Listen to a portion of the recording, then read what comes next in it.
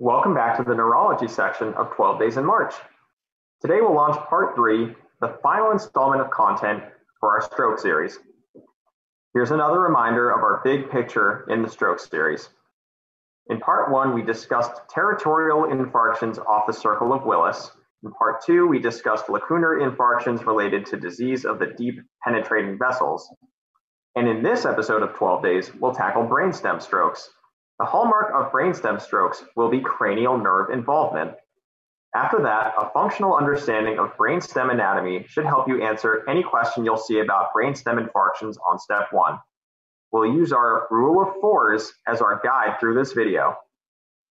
And don't forget, before concluding, we'll talk about what happens when the anterior spinal artery or artery of Adamkiewicz is occluded. As this diagram suggests, below a particular dermatomal level, all that will be spared is vibratory sensation. We'll show you why and how it makes intuitive sense. So how can you tell quickly if an acute stroke localizes to the brainstem? Boom, that's how. When cranial nerves are affected, you know the stroke is in the brainstem instantly. By the way, expect to be shown this gross anatomical image on test day and be asked to identify at least one specific cranial nerve based on location. There are some free points for you. You're welcome. So let's do a quick refresher on brainstem anatomy and which cranial nerves originate from each of the 3 major brainstem regions. First, cranial nerves 1 and 2 don't belong to the brainstem at all. They're too cool for us, so we won't be discussing them at all today. The midbrain is the most cranial brainstem region, that is, the region closest to the forebrain. Cranial nerves 3 and 4 originate from the midbrain. The pons is home to cranial nerves 5, 6, 7, and 8. And in case you need some help remembering where the pons is, just look for the big fat belly in the middle of the brainstem and you found your pons. Let's throw the medulla into the mix. This segment connects the rest of the brainstem to the spinal cord and is home to cranial nerves 9, 10, 12, and cranial nerve 11. To help us remember all of that and some additional important anatomy, let's refresh ourselves on the brainstem rule of 4s. This golden set of 4 rules will be our guiding light, our set of commandments, if you will, through the remainder of this video. Rule number 1 is that there are 4 midline structures beginning with the letter M, including the MLF that controls a deduction of the ipsilateral eye past midline, motor control for the contralateral body and certain ipsilateral cranial nerves, and the medial lemniscus, which carries contralateral vibration and proprioception info to the thalamus. We'll be most concerned with the motor structures for this video. Rule number 2 states that there are 4 lateral structures, all beginning with the letter S, including sensory tracts for pain and temperature. These 2 sensory tracts consist of the trigeminal fibers carrying pain and temperature info from the ipsilateral face and the spinothalamic tract carrying pain and temperature info from the contralateral body. This is massive. Anytime you recognize that pain and temperature sensation are impaired in one side of the face and the opposite side of the body, you can instantly localize a lesion to the lateral brainstem. I repeat, a lesion to the lateral brainstem is the only thing that can cause crossed pain and temperature loss between the face and the body on the boards. The other 2 tracts in the lateral brainstem are the spinocerebellar tract, which controls coordination for the ipsilateral limbs, and the sympathetic tract for the ipsilateral body. Rule number 3 divides up the cranial nerves by region. Just like we saw before, there are 4 cranial nerves in the medulla, 4 in the pons, and 4 above the pons, only 2 of which actually belong to the midbrain. And our 4th rule is that the cranial nerve motor nuclei that divide evenly into the number 12, that is 3, 4, 6, and 12, are all in the midline. All other motor nuclei for the cranial nerves are in the lateral brainstem, including 5, 7, 9, and 10. We'll return to the rule of 4s during our discussion of brainstem pathology. Next, it's time for a field trip to review the blood supply to each part of the brainstem. Now for the brainstem blood supply, the PICA supplies the lateral medulla, and the AICA, further superiorly, gets the lateral pons. Note that they both supply only to the lateral brainstem and not to the medial. That's important.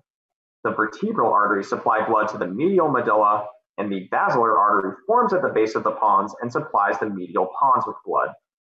So let's drill down bit by bit where each region of the brainstem receives its blood supply. It'll be important when we get to the stroke pathologies. The left and right vertebral arteries supply blood to the medial left and right medulla. The PICA supplies blood to the lateral medulla. The basilar artery forms from the union of the two vertebral arteries at the base of the pons and supplies blood to the medial pons. And the AICA supplies blood to the lateral pons. The hardest two of these to remember are the AICA and the PICA, since they basically both sound exactly the same. The best mnemonic we have is that Mike and AICAs make you fat because the Pons has a big fat belly. If you come up with a better mnemonic, please email us at 12 days. So, what about the midbrain? The answer is that none of the above blood vessels supply blood to the midbrain, and you won't be asked to localize a midbrain stroke to a particular artery.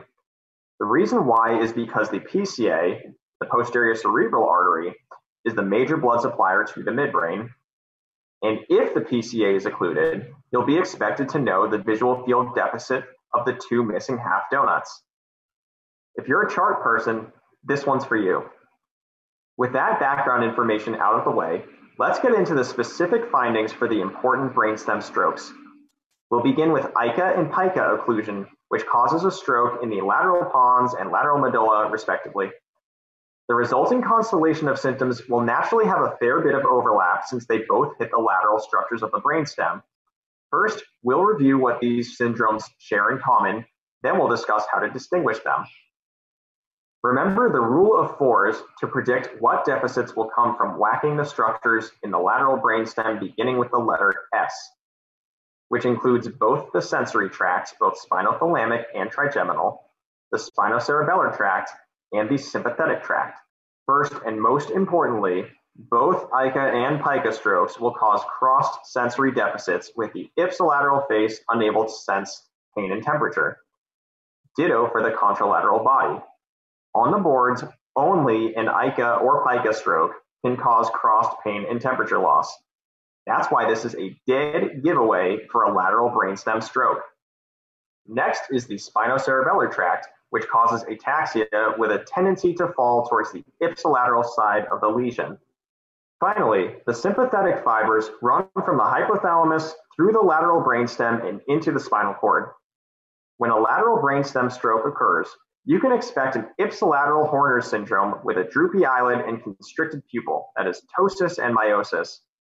The side of the Horner syndrome is the easiest way to lateralize the lesion to the left or the right, since it's on the same side as the stroke. So how in the heck are you going to tell these two apart? With the brainstem, it always comes back to cranial nerves. Different cranial nerves will be whacked since we're dealing with different parts of the brainstem with AICA and PICA strokes. We'll be dealing with the motor nuclei that reside in the lateral brainstem, not those four in the medial brainstem. So this means that for the Pons, we'll be whacking cranial nerve 7, the facial nerve, which controls ipsilateral facial muscles. And for the medulla, we'll be whacking cranial nerves 9 and 10, which control speech, the gag reflex, and the swallowing muscles on one side. This is because the vagus and glossopharyngeal nerve motor nuclei are in a structure called the nucleus ambiguus in the lateral medulla.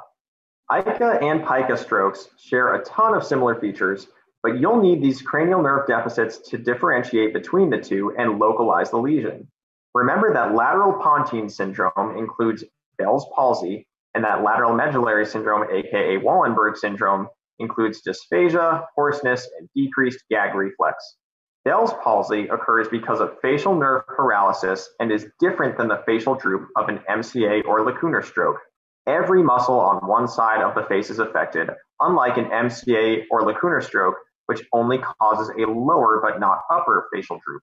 The dysphagia in lateral medullary syndrome occurs because the vagus and glossopharyngeal nerves are instrumental for motor control during swallowing, and that motor control is now gone on one side.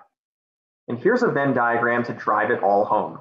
In the center are the shared features for any lateral brainstem stroke, which include crossed pain and temperature loss first and foremost, but also an ipsilateral Horner syndrome and ataxia. An AICA stroke hits the lateral pons and damages the facial nerve motor nucleus. This leads to Bell's palsy on the ipsilateral face, A PICA stroke will not do this. And a PICA stroke will cause dysphagia or swallowing difficulty from damage to cranial nerves 9 and 10, which together control swallowing. You might also be presented with hoarseness and decreased gag reflex, just be aware. The NBME won't ask you any derivatives about AICA or PICA strokes per se, because they think that it's hard enough to remember which controls which. So they will expect you to be able to tell the difference between AICA and PICA strokes. Now you have the tools to do that. All right, let's move on to basilar artery occlusion. Recall that the basilar artery supplies blood to the medial pons, and from the rule of fours, this means that the medial brainstem contains all of the motor tracts, specifically the corticospinal and corticobulbar tracts bilaterally. So an infarction to the medial pons will knock out all motor function bilaterally. However, the motor input for the extraocular muscles is spared since it comes from above the basilar artery in the midbrain, which has good collateral blood supply. The result is a patient who is completely paralyzed and can't even speak.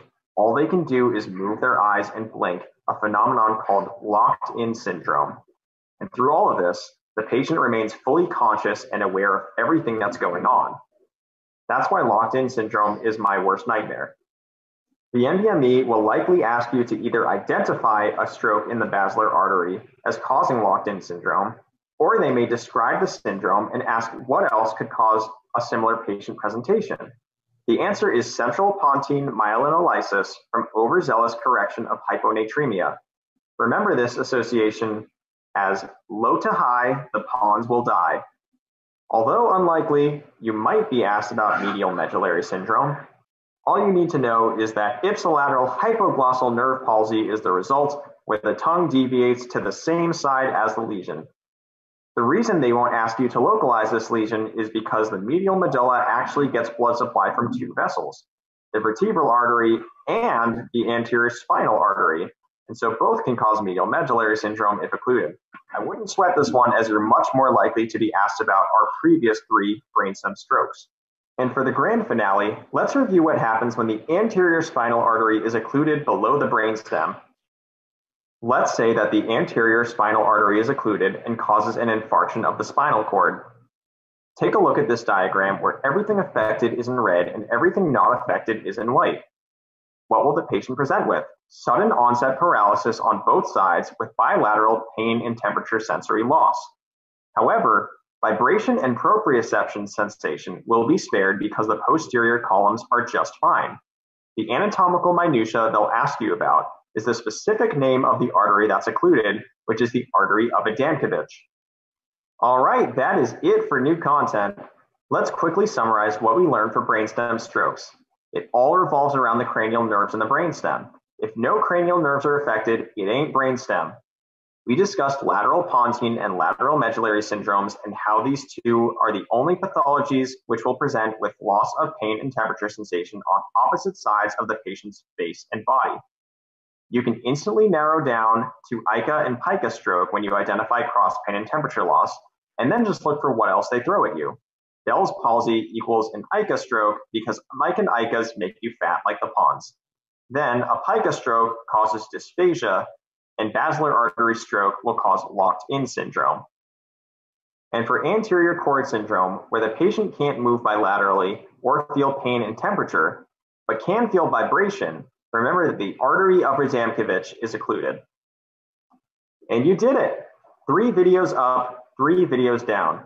You are now an expert at localizing strokes. Congratulations. And oh yeah, before you go, burn this brain into your brain. I guarantee you will see it on test day.